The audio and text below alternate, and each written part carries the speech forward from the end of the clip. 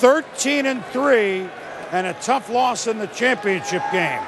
Now they're on with the commissioner. With the 30th pick in the 2012 NFL Draft, the San Francisco 49ers select A.J. Jenkins, wide receiver, Illinois.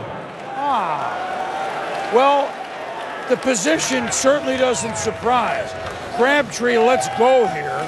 You know, if they could have had anything on the outside against the Giants, they would have been in the Super Bowl. But the player might surprise at wide receiver, Mel.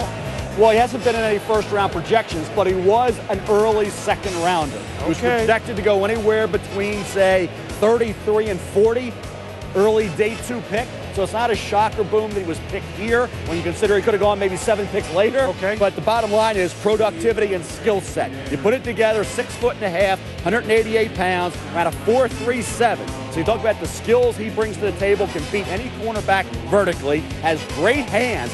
I don't think he played to the level of those computer numbers, not as explosive out of his cuts as I thought he should have been. Had to adjust to some poorly thrown balls, did that. Talk about in the return game can help you. Size, speed, 38.5 vertical, 90 catches.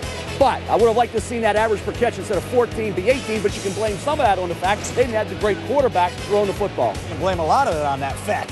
And I don't really care what anybody says where he's projected. This kid is fast. He's an academic, all Big Ten performer, and he's made a lot of plays, 1,300 yards this year against Illinois.